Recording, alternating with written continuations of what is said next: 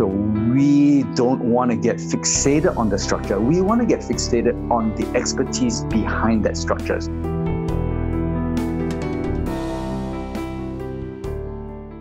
Hello, welcome. This is Whistlekick Martial Arts Radio, episode 448. Today, I'm joined by my guest, Master Colin Wee. I'm Jeremy Lesniak. I'm your host on this show, and I founded Whistlekick. And what is Whistlekick? Well, we are a company dedicated to supporting you, the traditional martial artist, whether that be through content, like this show, or through products, like our protective equipment and uniforms and apparel and all that jazz. And if you want to see that jazz, go to whistlekick.com, jump into the store, and if you make a purchase, be sure to use the code podcast15. That'll get you 15% off. And it reminds us, it lets us know that people listening to this show care and they're willing to support what we're doing. And we're doing it twice a week. We bring you a guest interview on Mondays, and on Thursdays, we bring you some kind of a topic show. Maybe it's just me. Maybe we bring a guest on to talk about something specific. But hopefully you find some enjoyment, and hopefully it betters your experience as a martial artist. That's why we're doing it. One of my favorite things about this show is that as we've grown, we're reaching martial artists all over the world. And we have guests from all over the world. And today's guest checks a few boxes. Born in one country, moved to another country, then moved to another country, and is now residing there, training, teaching. And despite a pretty big time shift, we had a great conversation. So I hope you enjoy my conversation with today's guest. Here we go. Master Wee, welcome to Whistlekick Martial Arts Radio. Hi, Jeremy. Thanks for having me on the show. Hey, thanks for being here. I appreciate this. We've got a little bit of a time shift. You're on the other side. I am. It's now 9 o'clock at night, and I have decided to put on some work clothes to sit and talk with you.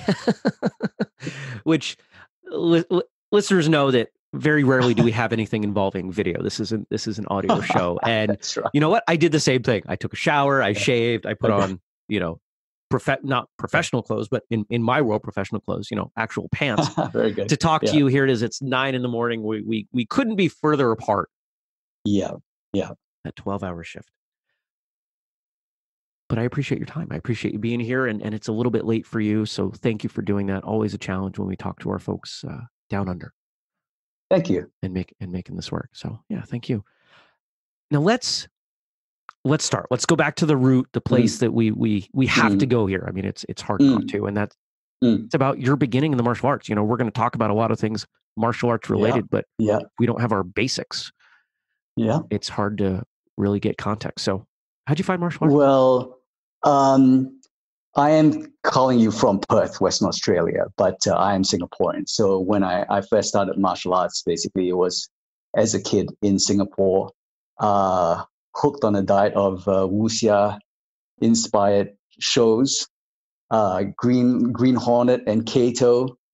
And, my wife jokes that, I didn't have very much going on in my life. So those were probably the main things that kept me entertained. And certainly there were those heroes on the screen, and we just were hooked on them, my friends and I. And they were confident, they were strong, they were capable. Everything I didn't actually identify myself as being the hero of the show, but I was basically mesmerized. And eventually in year 7, basically in high school, a friend of mine said, "Hey, would you like to actually have me introduce you to my master?" I go, "Yeah, this is great, man. I would love to." We took a trip to see his instructor, and there was no such thing as, "Oh, okay, let's go ahead and research different instructors. Let's see what we want from the martial arts. What is the goal here?" There's no such thing. Basically, he had a link. He brought me along, and that's how it started. It's a small group. I was very, very lucky to actually be trained in a very, very small training group. It was an eclectic style mixed with Chinese martial arts and Korean martial arts at the time. And I just stuck with it. I just felt that the training was appropriate for what I wanted to achieve with myself. It was fun. My friends were doing it. I was doing it. It was great stuff. We would train maybe twice or three times a week, come to school, uh, exchange ideas with other martial arts students. And basically, it was the most fun I had in high school. Now, as you're watching these movies and seeing what's going on, you're building up an idea of what martial arts is. Everybody seems to have these preconceived notions. Some of them are fantasy, some are more practical of what you would experience when you started training. And just from the way you expressed it, this high school friend said, "Hey, I want to introduce you to my instructor." You sounded excited. So it sounded like there was something you were hoping to find when you started training. And did you find it? Well, when I was a kid, basically, I had a really bad eating culture. So I was fat. I was unfit. I was not happy with my physical fitness, and obviously not really too excited about the exclusion and the taunts in school. I wouldn't say that I was bullied, but I certainly felt some level of isolation. Um, in year 6, basically, I started a portion control diet for myself, and I started a little bit of exercise, and the pounds started dropping off, and I started actually losing quite a bit of weight. The recommendation to that martial arts school was just the right time when I actually felt that I could do something beyond what I've always been able to do, which was very, very little. So as I explored it and I stuck with it, certainly I thought that, hey, there were some days where the training was really tough, but by and large, I mean, I looked around, everybody was experiencing the same level of difficulty. We had a small group, so there was nowhere to really hide in that group. The training was tough, but there are some strengths that I had in terms of being able to recognize a technique, learn the sequences, coordinate myself so that I don't look too much like a fool. So aside from the cardiovascular issues and the fitness level, I suppose my fit into the group was fairly decent, and I was really enjoying the training. So I'm there now. I'm looking at the content of the syllabus, and I say that, hey, he is training us. We've got 6 students, and we're running the gamut of unarmed combat, throws, some locks, some weapons, and this matches with and places us quite favorably with the other people practicing other martial arts like karate or taekwondo or aikido. And I definitely felt that I was gaining from the training.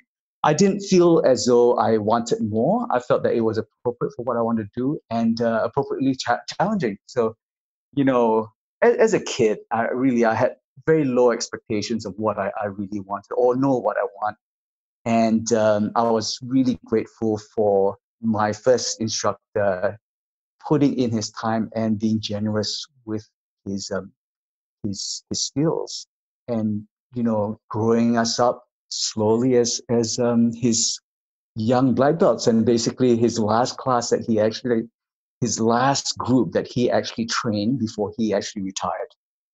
Wow, it's pretty cool. Yeah. And what about now?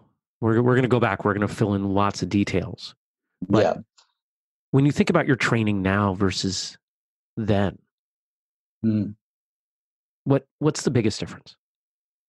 Okay, so real quick, Jeremy. Yeah. You've not read up anything about me, have you? I haven't. Okay, great. So and let me jump in because I explained this to you ahead, and I just want to make sure in case we have new listeners. And so to the listeners, most interviewers research. I don't, and that's intentional. Okay. It's not laziness. It's because the listeners aren't going to research. And I want to be able to give as good an interview as I can. And I think that putting myself in the position of the listener is better than trying to be an expert on you. Yeah. So please. Okay. All right. So let me kind of fill in the gaps for you. So from Singapore, I passed out as a young black belt.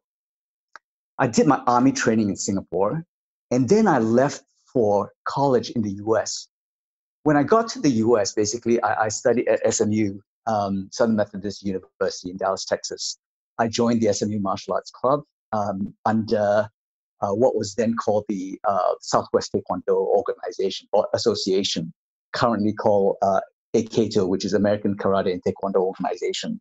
So I spent 4 or 5 years there training under their system, American Karate, before then graduating, going back to Singapore, and then finally getting married and then moving to Australia.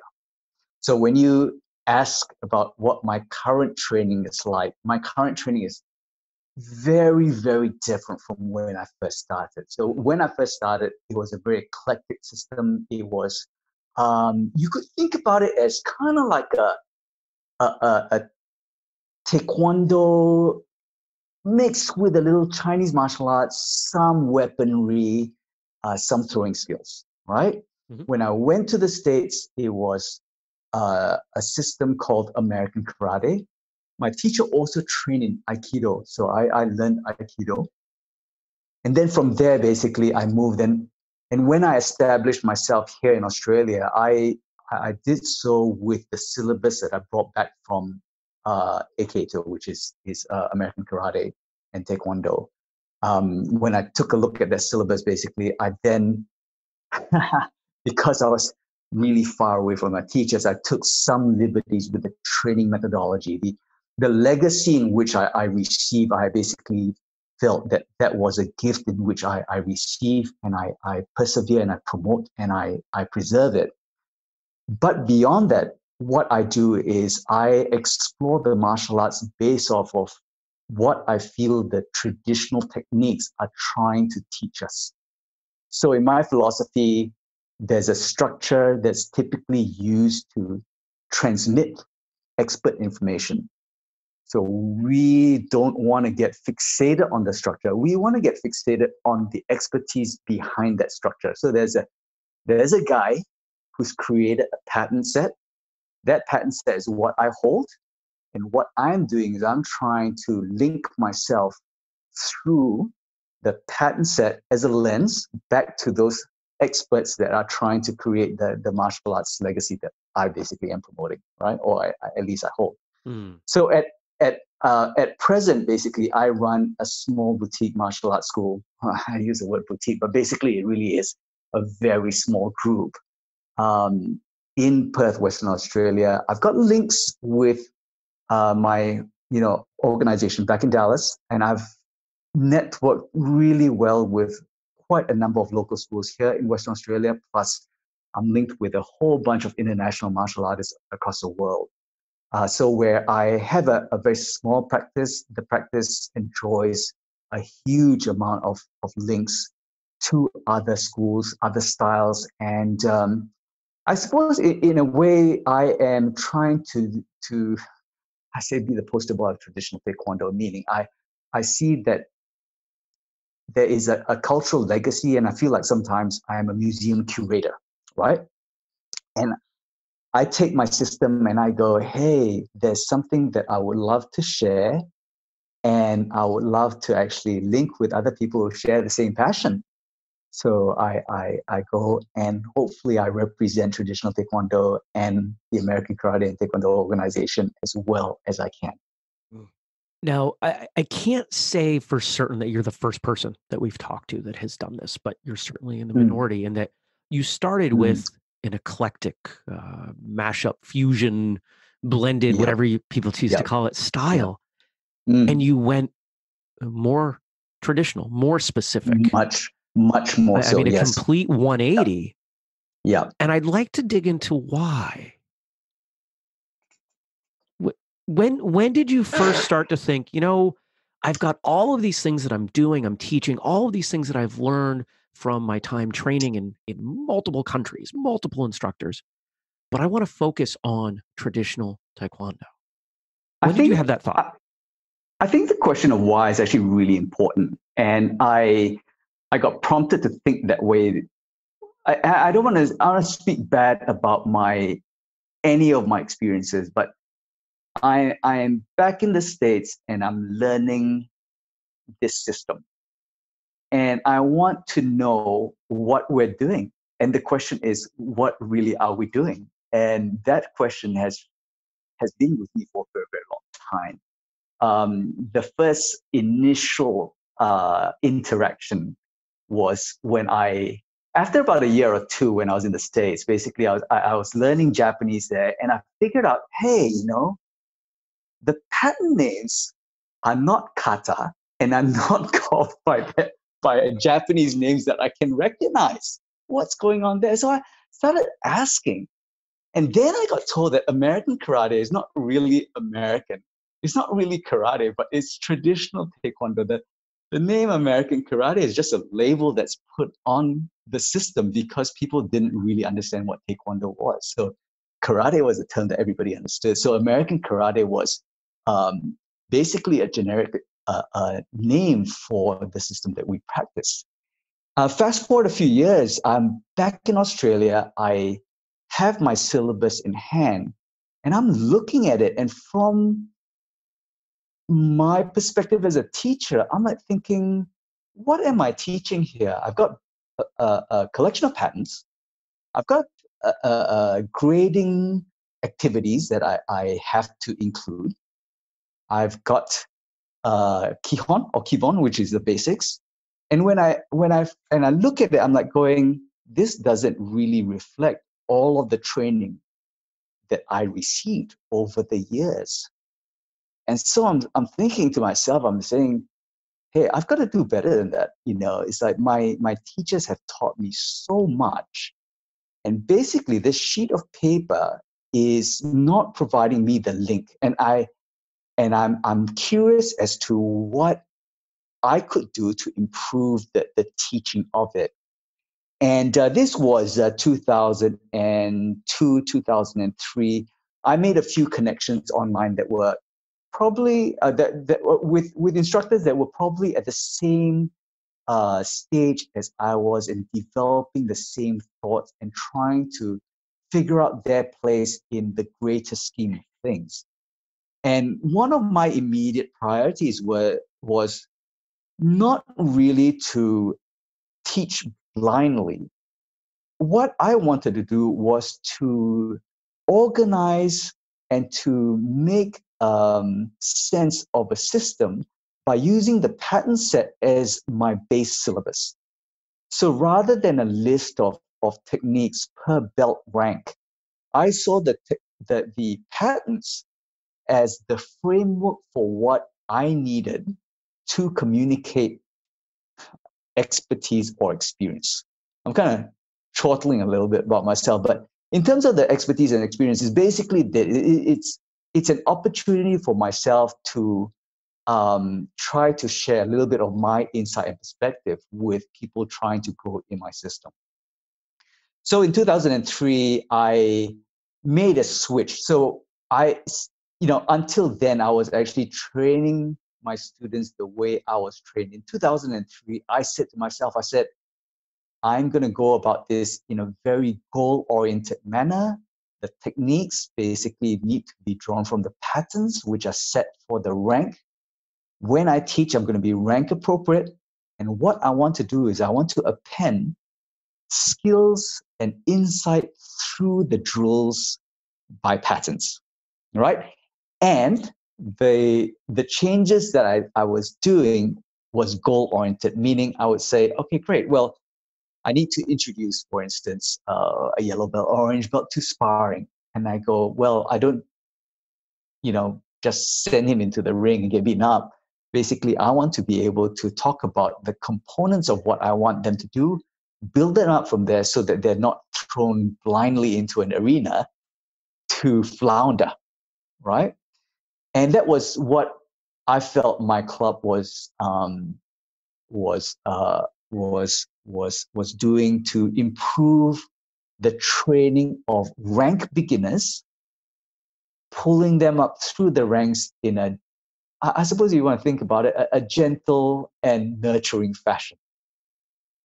And as they go through their training, there are certain event horizons which I thought in my mind would then identify them and categorize them between what they started off as beginners to when they become intermediates, when they become senior students, and then black belts.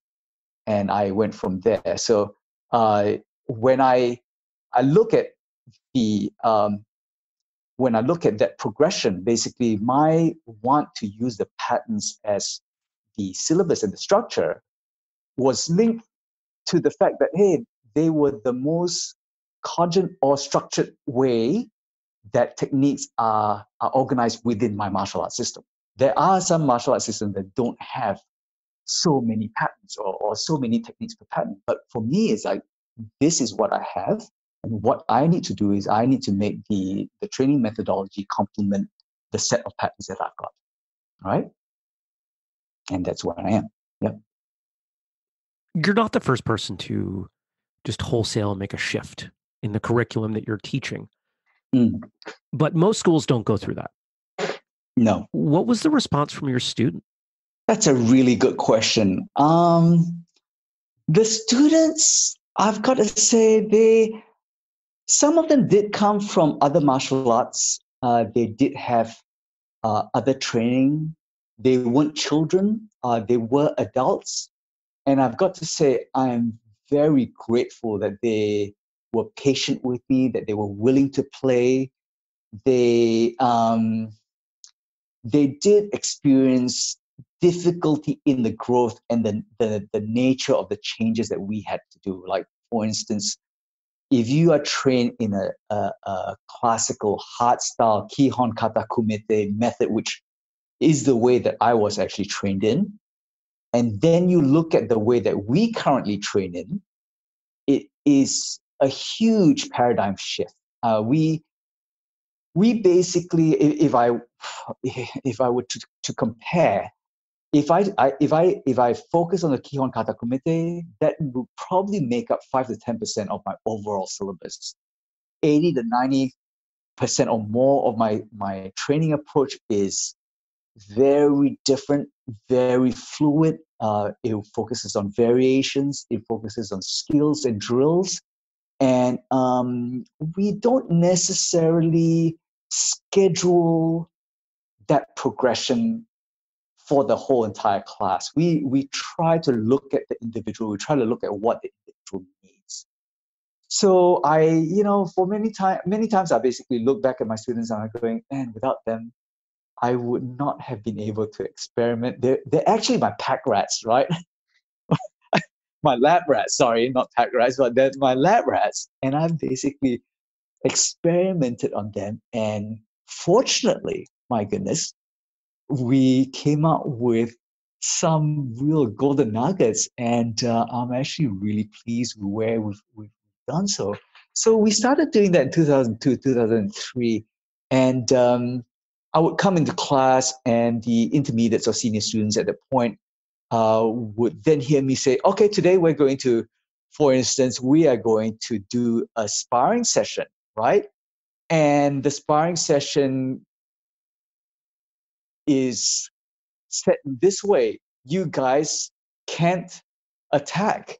All you've got to do is defend. And one group of your opponents can attack you with everything that they've got.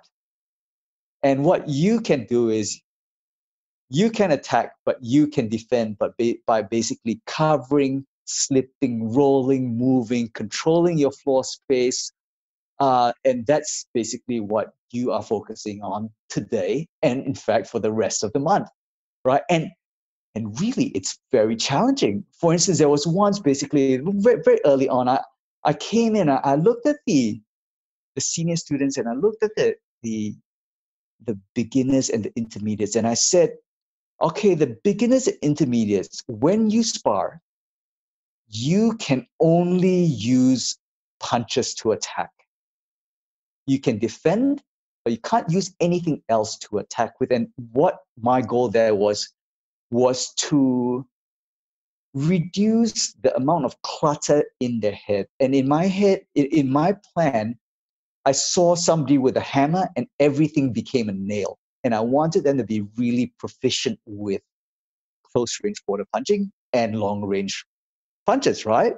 So I'll set them up in a sparring scenario and everybody gets to use any technique, but the beginners and the intermediates basically can only use punches. And I was looking at this one exchange and I was like going, the senior students are actually panicking that the anxiety level has risen. They feel challenged because they know that come the engagement or encounter, and if there's proximity, those beginners and intermediates, all they're focusing on is a punch, right?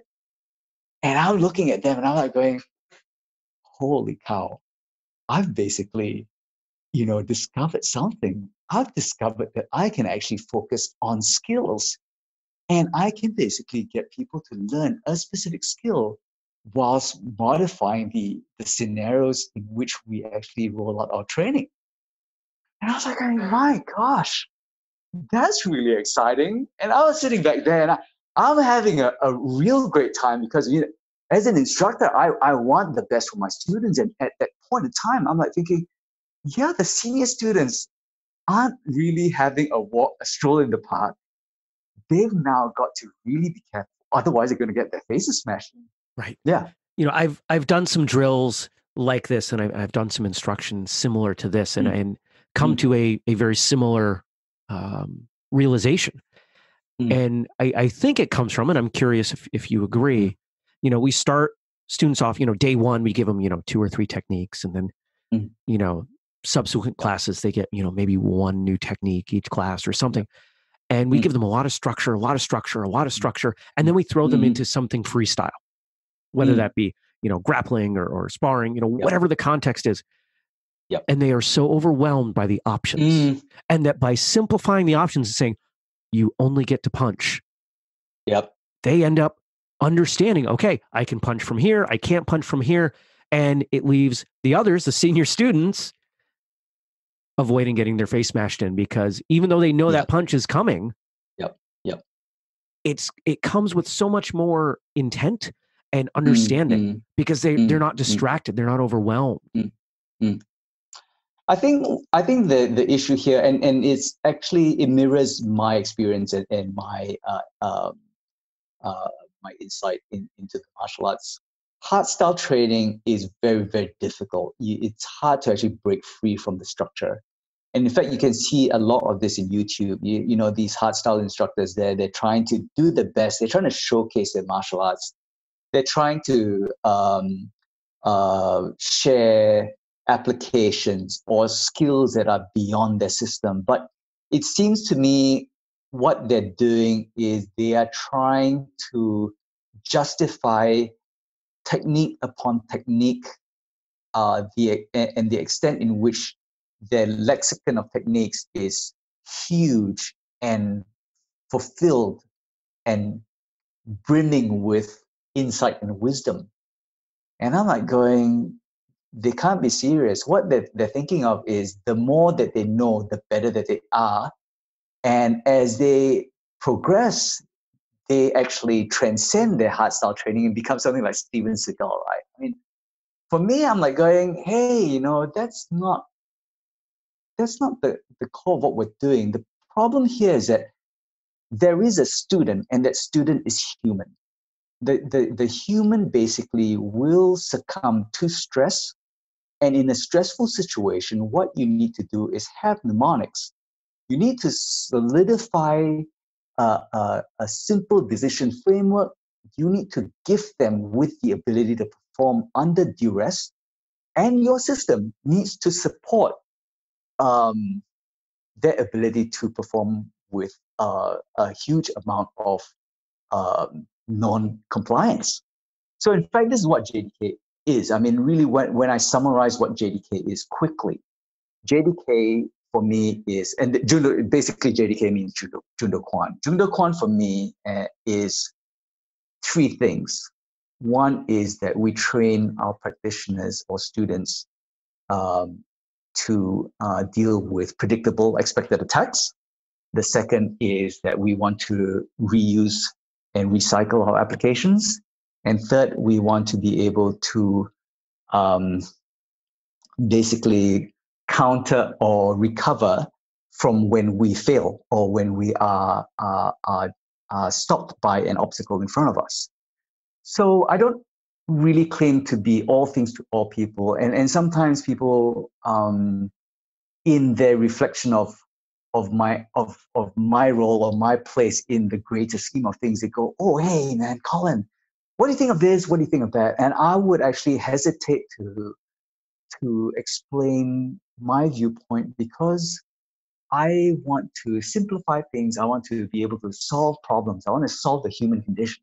And the human condition is that we are able to only think maybe 2 or 3 steps ahead as hard stylists. In my training experience, we solve things 2 to 3 steps ahead, not 10 to 20 steps ahead.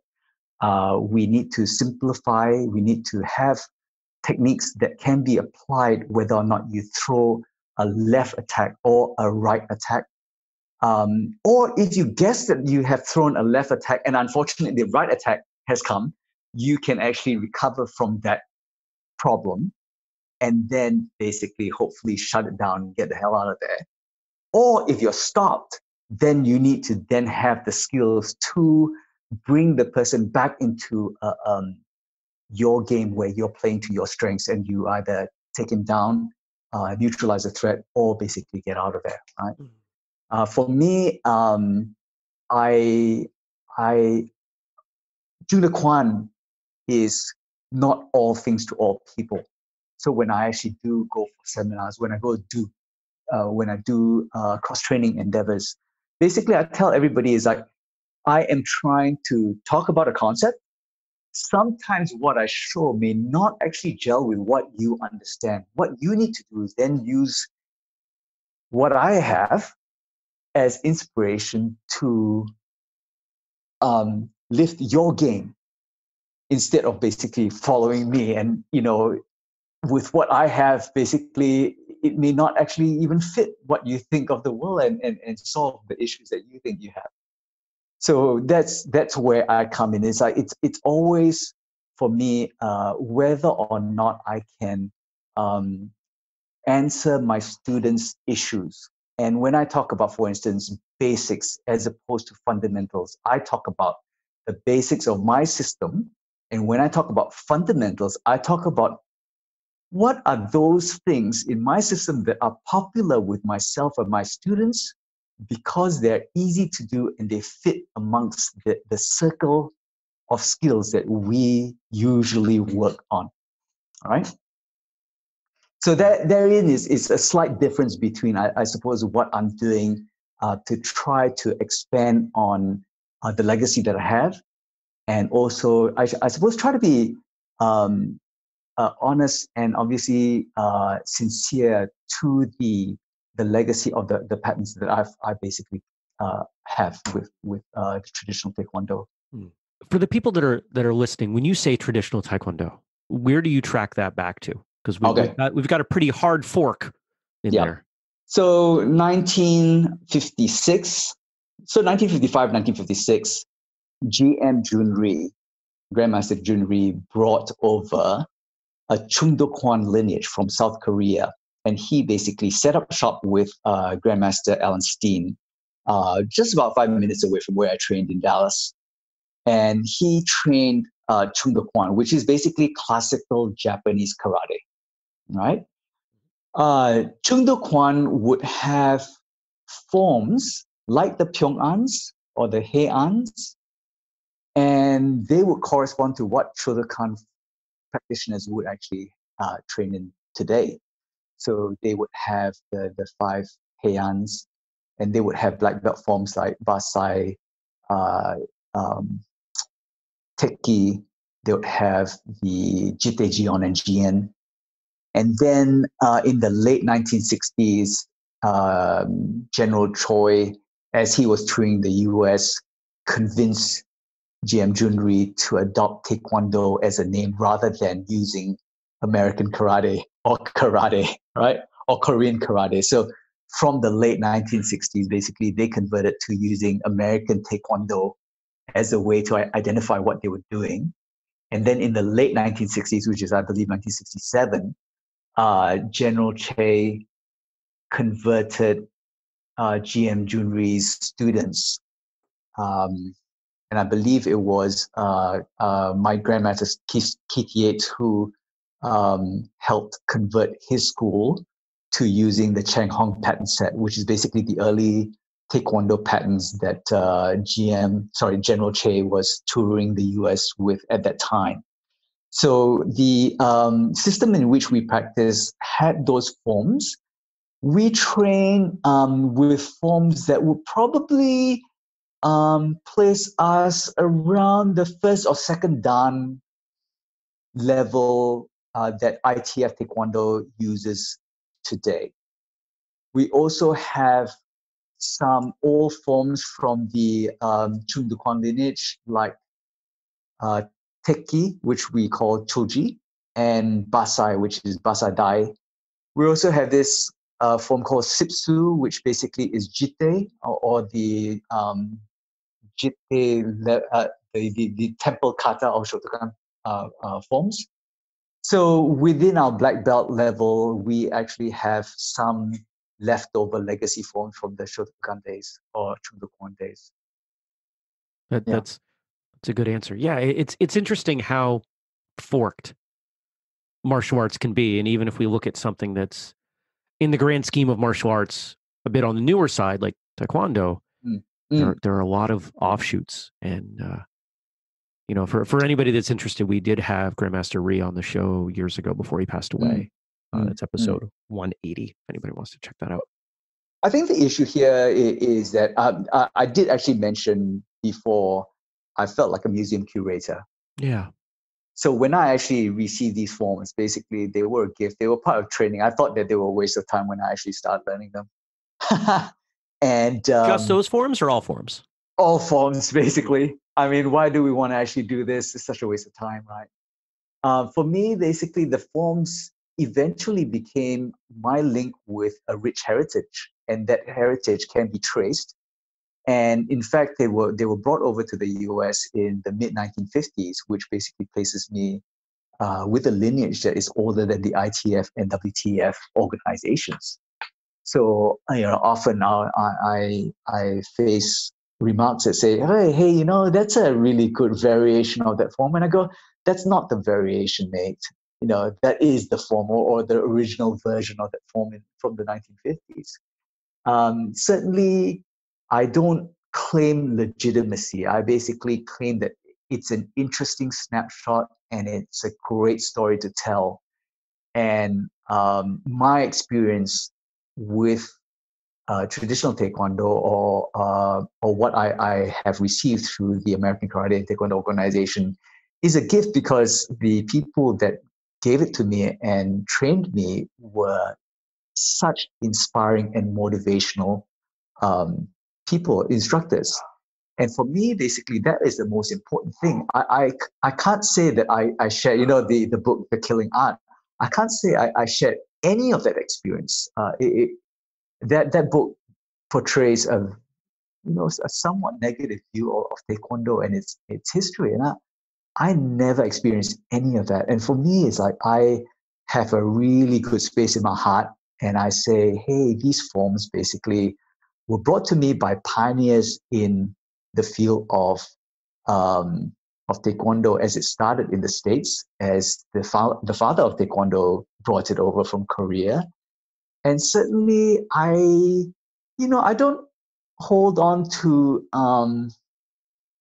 obviously the nationalistic difficulties between Korea and Japan. I don't have that lens. And I do respect that they had a very difficult history, the Koreans. And the more I understand of it, the more I feel as though it is my responsibility to represent this Korean heritage, and I suppose an American heritage as best as I can, as opposed to saying that, hey, I've got a link with Japan. That's my heritage. No, I say that my heritage is quite close to Korea and America. But then again, also it links me very close to Japanese karate, and then a hop back to Okinawan karate. And for me, I am here in 21st century Australia. I'm not in the outback, but basically I have a system that was gifted to me from the mid-1950s that links me all the way back to 18th century Okinawa. And I go, that's a really compelling story, and one in which I can actually share. And I say, hey, we can trace our lineage backwards. We have skills that we learn and we innovate and we actually grow today. And it's not that as it goes, it dilutes itself. That's not it. It is as we grow, we enrich it. And as we enrich it, basically, this thing becomes its own animal. It basically takes a life of its own. It grows as we grow. And I think that is very important to me, because very often in this world, a post-UFC world, people are always asking, hey, why do you actually practice what you're practicing when you know MMA would kill you, or the latest trend, Krav Maga, would kill you?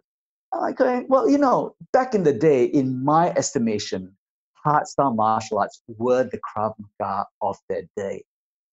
If you fixate the training, obviously it fixates at the weakest link, but I'm growing it and I really benefit from it. And in terms of where I see the training, I'm like going, the relevance is that there's a richness in this heritage that many organizations, including MMA type organizations, are not able to deliver, because as a traditional instructor, I'm not only just focusing on a technical level. I'm not just focusing on a striking skills base for my students. I'm looking at the whole entire individual. I want them to understand the history, the philosophy, the technical skills, certainly the legacy, obviously the tactics as well. I'm happy to actually say I'm not everything to everybody. There are skills that I have, there are skills that I lack. But in the end, basically, I know as a 49-year-old aging martial artist that I am actually a really well-rounded individual. My martial arts is actually really fairly good. It places me in good stand. And I've got something to offer. And I think that, as we actually look at the 21st century, there are people out there who need this training, who are desperate for this training, and who would say, who basically don't have that nurturing from other organizations that you typically face as you're growing up in the world.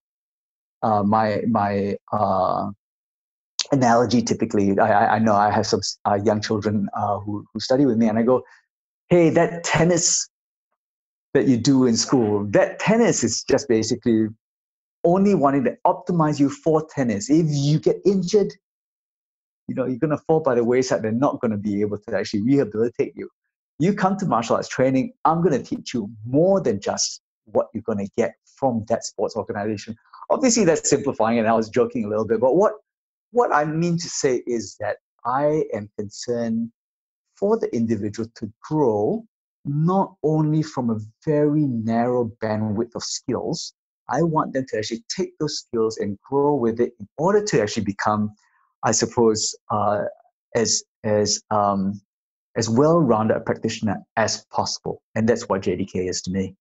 When we hear people talking about being well-rounded or the personal development aspects of martial arts, we tend to see people start to bring back in, or at least have had a change of heart around their opinion on forms. You talked about how originally with patterns that you weren't down with it. It seemed like a waste of time.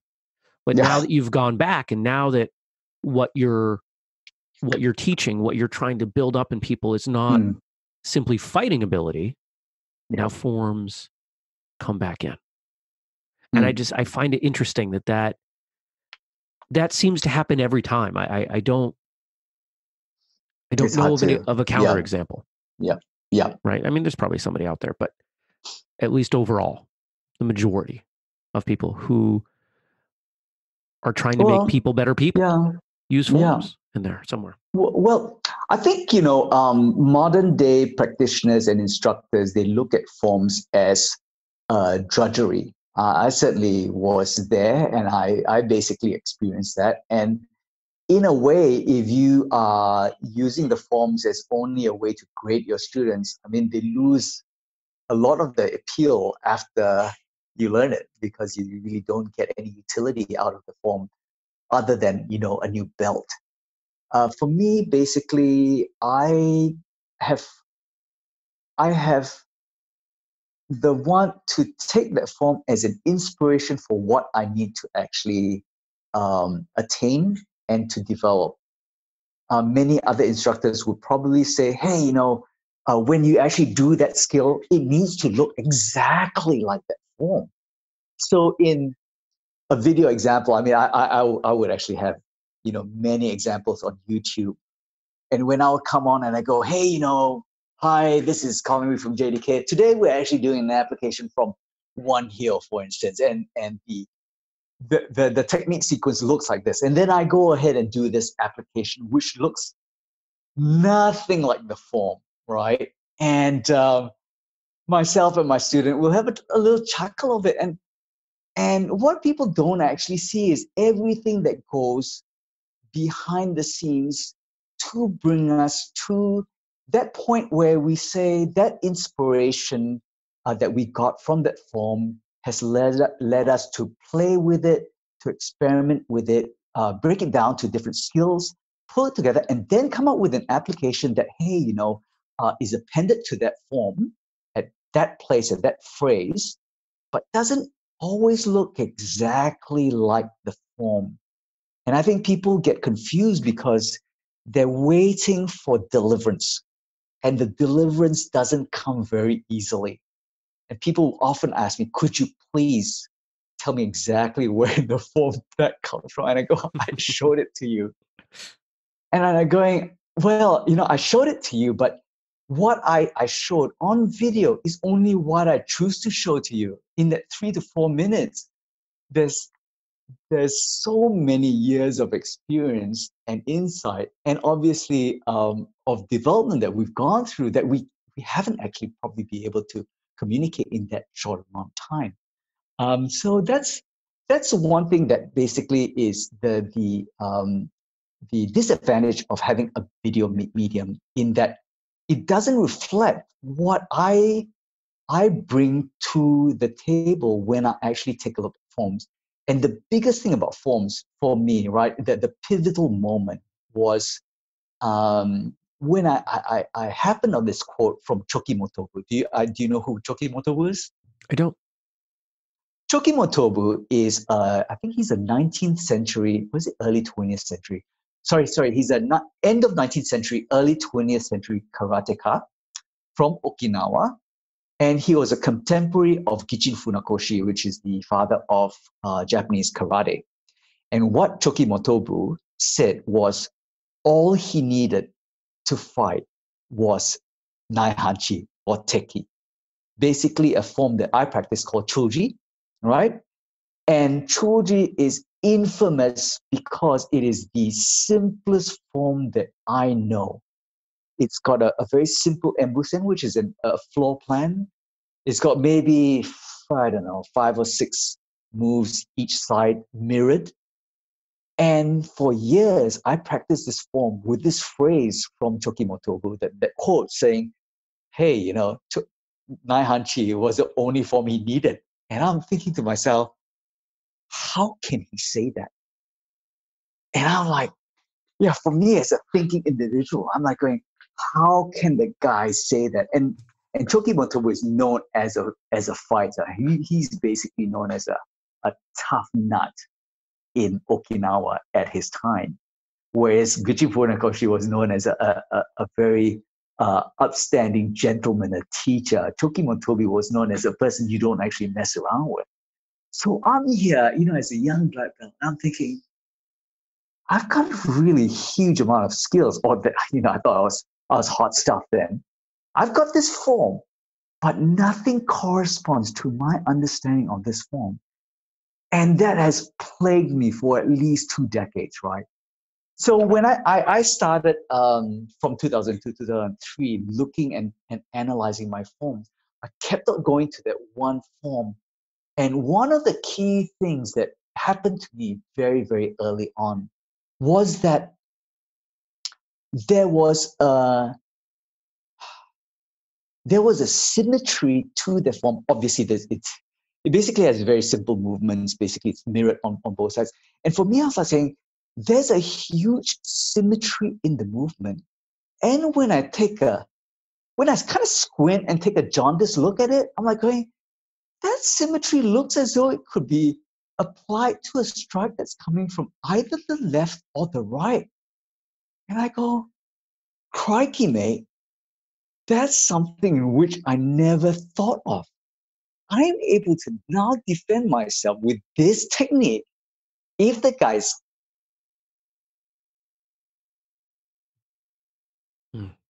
and in fact, if I guess wrong, it basically corrects itself. And I was like, man, that is so cool, isn't it? And from there on, I go, where else in my patterns is this reflected? So that set me on a huge paradigm shift. Prior to that, basically, I was like trying to append my skills to the technique sequence. And I had a spreadsheet. I started listing it out. And eventually, basically, it was a limiting approach because all I could list was the stuff that I already knew. I couldn't take inspiration for the form. The forms wouldn't inspire me until that point when basically the form, as in the mnemonic device, said to me, hey, I'm trying to show you a way of analyzing the world. I'm trying to make it easy for you. And that was when JDK was born. JDK wasn't born by me setting up a club and pulling people in. JDK was born for me saying, crikey, I've got ways in which to help my cluttered and confused thoughts. And I am able to share ways in which to think that could actually probably help people, with their ability to defend themselves, which is such an amazing thing. And I said, certainly that's something in which I need to use as a way to help me with my search on explaining what the forms had for me. And then, a decade or two later, basically right now in 2019, what I do is when I look at the form, I'm not really looking at the form. I'm trying to look at the person behind the form, prompting me and whispering to me, saying, hey, there's better ways of doing it. We are just human. We have some skills and we are trying to make those skills work for us, right? And many other people that I know do much better work pulling together huge books, explaining the forms and how they work.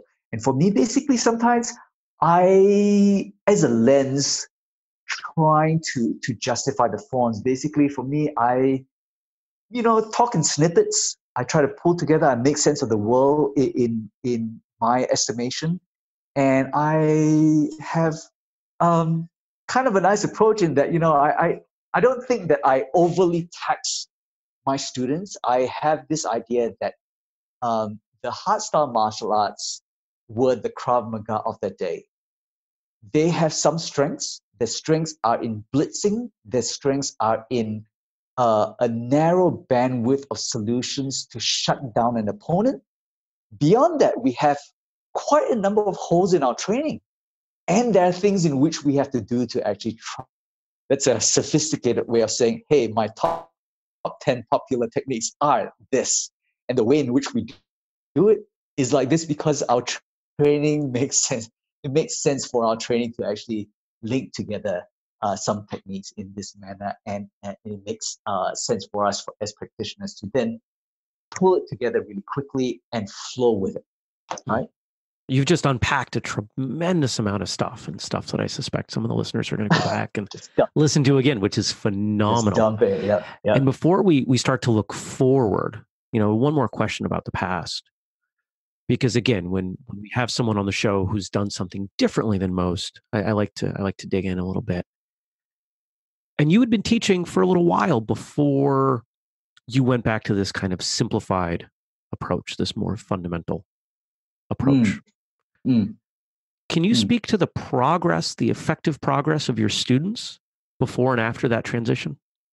That's a good question. I have actually been reflecting on this quite often because I do cross train with a number of different schools, and in fact, one instance, one of the instructors who left for holiday asked me to take over his class, and when he came back, he goes, "Oh, hey, Master Wee, my students love you. They love your classes. They had so much fun." And I go, you know, there is no chance that I'll be able to take over your class for a good amount of time because I was actually really struggling. What I did was I focused on your syllabus, your techniques. I used your black belts as examples. I tried to basically make the class fun, but really I was trying to train them with your techniques in mind and with their ability to follow those techniques. In my training, basically, right now, we follow the pattern. We do some Kihon or Kibon work. We do some line drills, but from there, the drills basically take a life of their own. We do what would be mirroring the um, kind of like a collaborative sparring. We work on two-man drills. We look at application. We basically look at playing around and ad-libbing often.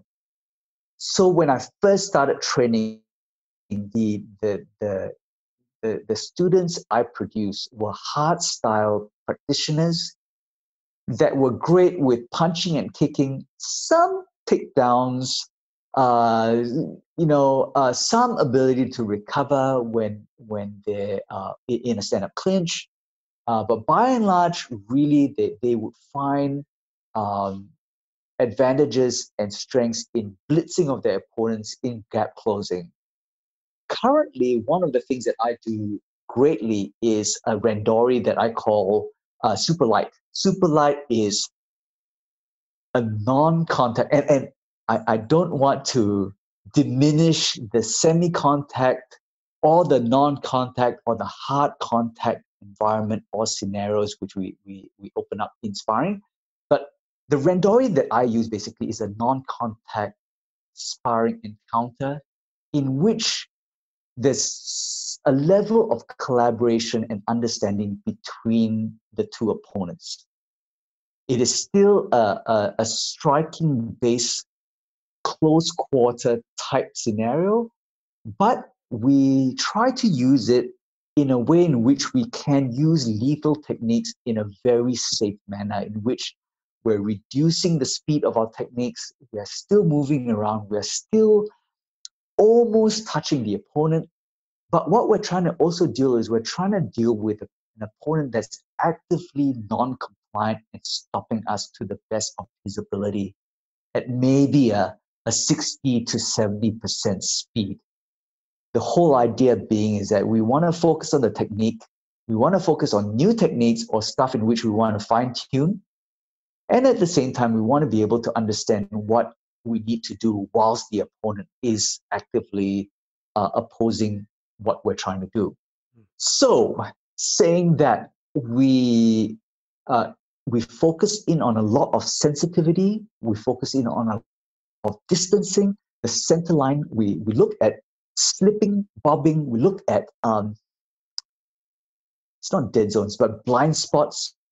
We look at coverage, and rather than a quick gap closing strike, continue on a blitz type technique. What we try to do with this randori approach is to continue the techniques and basically keep continuing. There's no winners, there's no losers. There's basically only the opportunity to learn.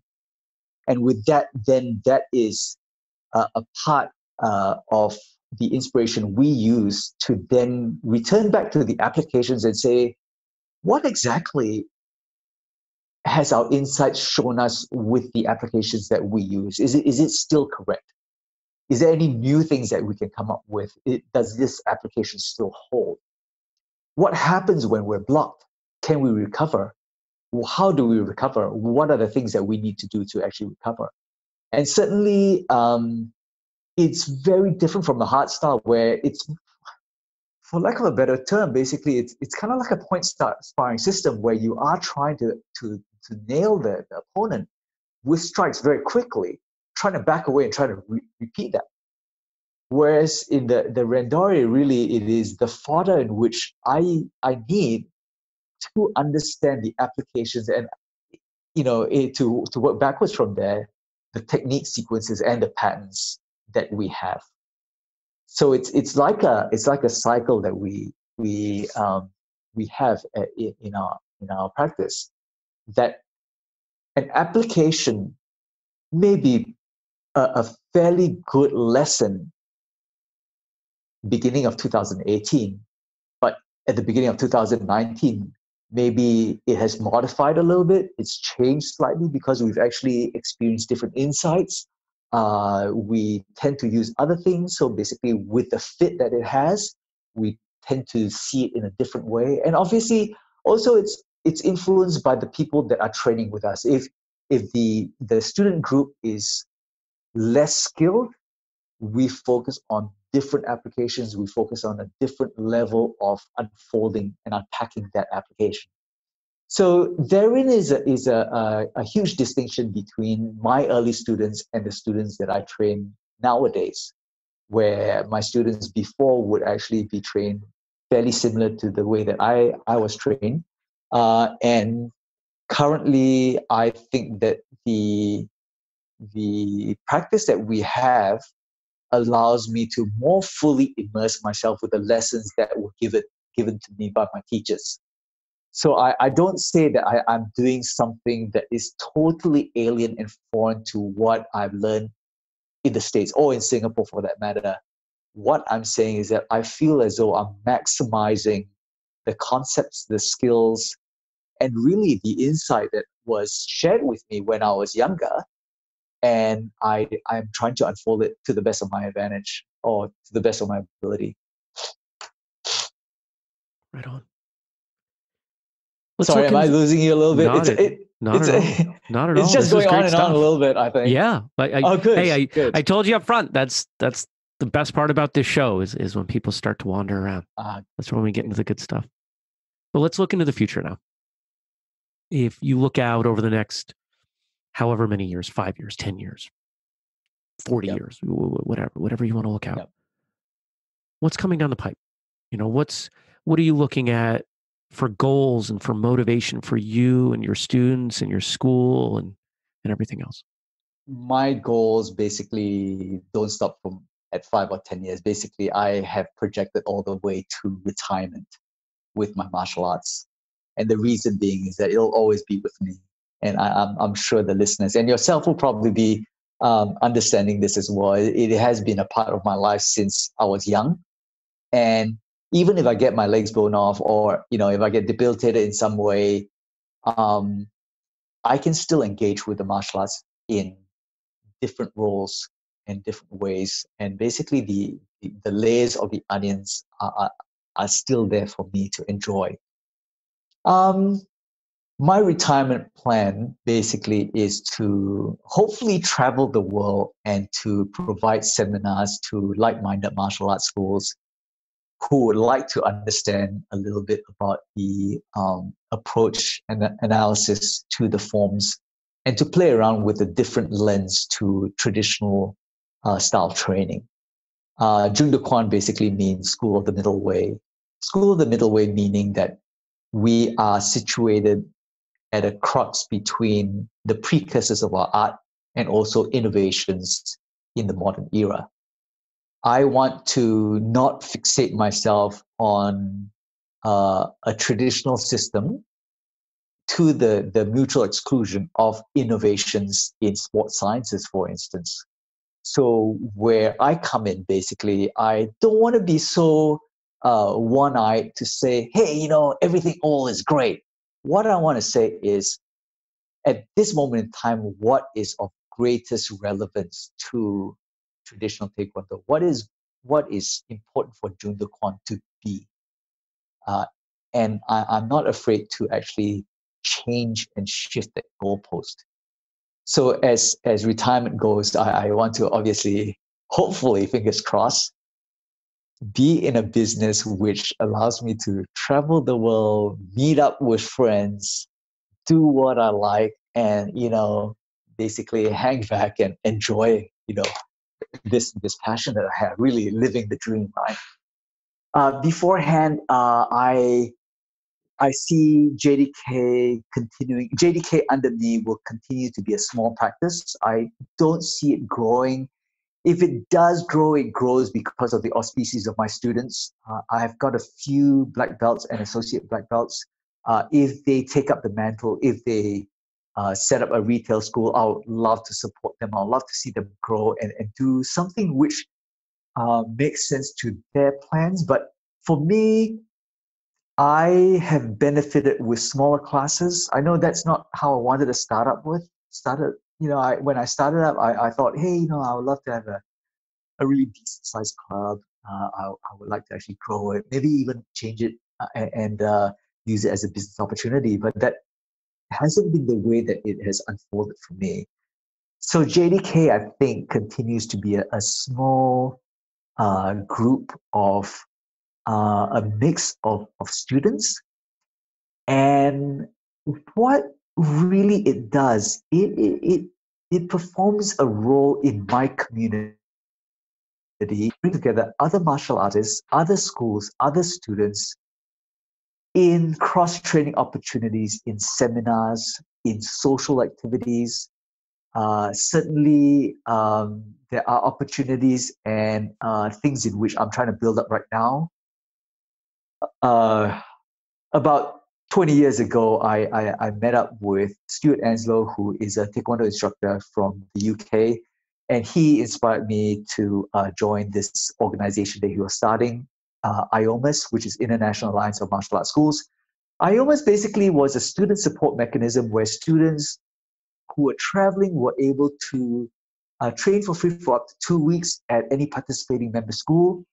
And long story short, I have taken the mantle and I've probably run it to the ground a little bit, but IOMA still has representation in Western Australia. We still have a fairly good community here.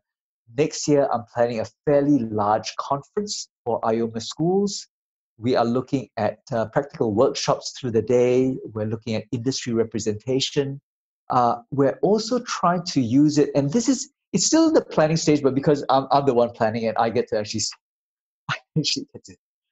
say what I want to do. And what I really want to accomplish is to use it to promote health and wellness, basically mental wellness in the community, and seeing the role that martial arts instructors can have in being the front face of the first phase of dealing with mental health issues, or basically a support mechanism whereby there are people who are stretched by the 21st century, by business needs, by their financial expectations. And what we can do is we have training, we have practice, we have a support mechanism that is able to go beyond doing Kihon or competitions or sparring. I mean, we can be more than that. Organizations are always more than that. Or what we would like to do is we would like to prompt people to actually encompass this approach so that they know that, in our community, we are not just martial arts schools that are in co-opetition. We're not trying to steal your students. We are standing up for something bigger than ourselves, and we can come together as a community and do good things and accomplish things that we couldn't do singularly. Certainly, I would like to actually say that if you occupy a small corner of the world, that's what you experience. If you stretch yourselves, you'll find that there are other individuals with the same passions, same like-minded, obviously the same fears of meeting egomaniacs, of meeting difficult people in the industry. And certainly there are those individuals, but they are, in my experience, a very small part. They should not be they should not be an excuse for us holding ourselves back and not sharing what we love with the community of martial artists and beyond, of potential martial artists, right? Yeah. Absolutely. What if people want to find you online? How about websites and social media and all that? They can search for Jung De Kwan, Western Australia, on Facebook. They've got the ability to find me under Colin Wee on YouTube, I suppose on Instagram. I do have videos that I put up there. But otherwise, yeah, I'm actually really quite online. I'm quite accessible. I do have a website. They can send me an email. There are people who communicate with me very often. I'm linked with IOMAS. I'm linked with the study of Taekwondo, which is a secret Facebook group of Taekwondo instructors throughout the world. So I do have a good place amongst various online groups. And when I do travel, which is sometimes fairly often, I actually meet up with them when I actually go around the world. So I do have instances where I have started conversations up online and then eventually meet and train and or socialize with people around the world, which is a lovely experience. I haven't as yet met a crazy serial killer online. Hopefully I don't ever, but the martial artists I've met online have been great. It's very easy to tell the good ones from the bad ones. I do have the people who are asking me for certification. They do ask me for a letter of recommendation so that they can get a visa into this country. I do have people who basically want something from me, like a rank certificate that I can't actually give them, without a face-to-face interaction. But for the experiences I have online, it's been really quite easy to actually spot those people who are really curious about what I do and also are happy to share. And I think those are the instances where I enjoy the most, where people basically send me a message and say, hey, I love what you've done. I've done the same thing and I want to show you what we've done. And those are amazing. And it puts a smile on my face because it calls up a shared understanding. Certainly, sometimes it's not from the same lineage, but because the lineages are sometimes very easy to compare. There's more similarities than dissimilarities within the martial arts, especially when we talk about hard styles. When we talk about soft styles, basically, that's when variances occur that I may find less of the ability to compare on contrast. But with hard style martial artists, I find really great similarities, even with karate practitioners and with some taekwondo practitioners who are looking beyond the kicking skills that they have. They want to know, hey, what the patterns have for them. Why do I actually interpret it in this way? Why don't you actually interpret it in another way? And I go, hey, I do this because of a decision-making framework, or I approach it in this way. So if you actually consider that and then consider what you have, then we can play around with a range of different things and, in fact, come up with similar results or very similar results and results that, in fact, may be dissimilar but may actually benefit your practice as much as what I've done benefits mine. So yes, they can find me online. I'm happy to chat, and I'm also happy for them to meet other people that I know through me and continue the conversation there. Well, I appreciate your time, and we'll love to ask just one more thing as we head out the door. Why don't you send us out? Sure, Jeremy. What parting words would you give to the people listening today? My parting words would probably be the first lesson that I would give a beginner. I welcome a beginner to my dojo or my mat space, and we bow in at the door. We bow in at the mat, then we come onto the mat. And one of the key lessons is etiquette. You know, basically it says karate always begins with the bow. The first 10 out of Taekwondo is courtesy. And I go, what is etiquette? Etiquette is a list of rules in which we set so that you comply with it and then you can forget it. We basically set it so that there's an opportunity in which we can, at the door, when we bow in, we leave our worldly baggage outside. We step into the dojo or dojang ready to actually focus. When we bow at the mat, we come in, we acknowledge that training and respect that training area for more than just the physical location it occupies. And what that allows us to do is it helps us optimize our space and our role and our position within the training sphere that I create. The environment in which I create is of vital importance because I want to optimize their ability to deal with stress. Obviously, as they grow in my system, they basically grow as individuals, deal with stress, and optimize their tactical performance with it. And these lessons basically are beyond singular techniques. They're beyond the rote learning of patterns. And I think is the most important thing that I would say differentiates us from other organizations that don't do a competitive sport or traditional martial art training. And I think in the 21st century, I would say that this is the way to level up.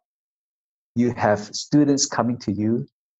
They have stresses in their life, growing up, dealing with performance, anxiety, stresses, and these organizations are not able to deal with their needs as individuals, their ability to deal with stress, their ability to succeed in life, and also be balanced individuals, right?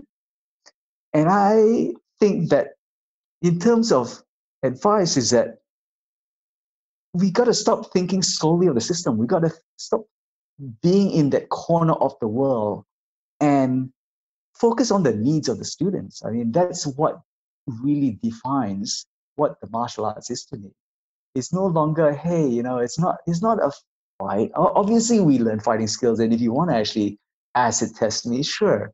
But that's a very, very narrow way of defining ourselves. Stepping up towards the 21st century, there's many things: screen time, health, wellness, financial issues. All of these basically are I would say, non-sustainable. You have these stresses and you are not able to deal with them, and then you get suicide, depression, poor health, sedentary lifestyles that basically don't prepare you for aging. Whereas the martial arts has a huge amount of potential to look at the person and say, what can we do to level this guy up? And I think, anyone in their right minds would understand that that's where it's at for us. We've got a passion for the martial arts. If we stretch out with two like-minded individuals and say, what can we do for the community, for individuals who need that helping hand? We've got answers that other organizations can never communicate or can never transmit. And I think that's a lovely way to actually end off this interview, in that it's, not what happened in the 18th century, 19th century. It's not Japan or Korea. Let's not talk about what happened, 150 years ago or 200 years ago. Let's talk about what we need now, right?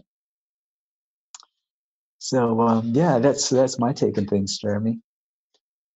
I really appreciated the things that Master Wee had to say.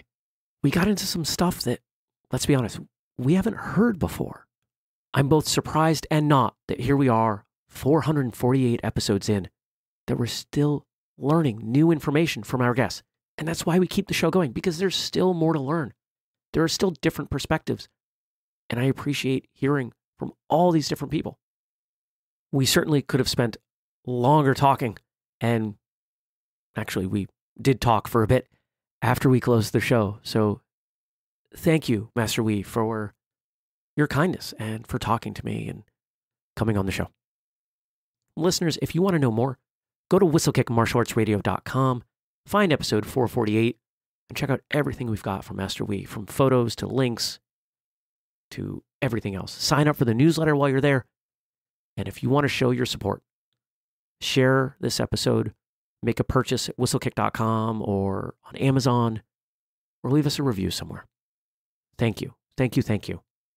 If you want to email me, I'm Jeremy at whistlekick.com, and our social media is at whistlekick all over the place. I'm done for now. So until next time, train hard, smile, and have a great day.